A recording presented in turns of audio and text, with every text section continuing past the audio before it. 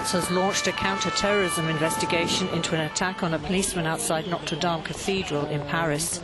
An armed man with a hammer shouted, "This is for Syria," before injuring the officer and before being himself shot and wounded by other officers. Dozens of armed police sealed off the area and put the Gothic cathedral into lockdown, with nearly 1,000 tourists and worshippers inside. France's Interior Minister Gerard Collomb said the attacker was carrying the identification of an Algerian student, and preliminary information indicated he'd acted alone. We realise we've gone from a sophisticated type of terrorism to people using any kind of weapon to commit acts of violence.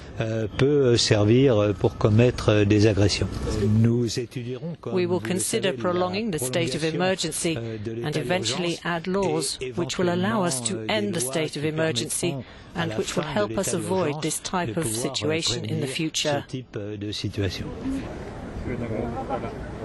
3 days after militants drove a van into pedestrians in London before stabbing others in the street and in nearby bars, and follows a suicide bombing in Manchester.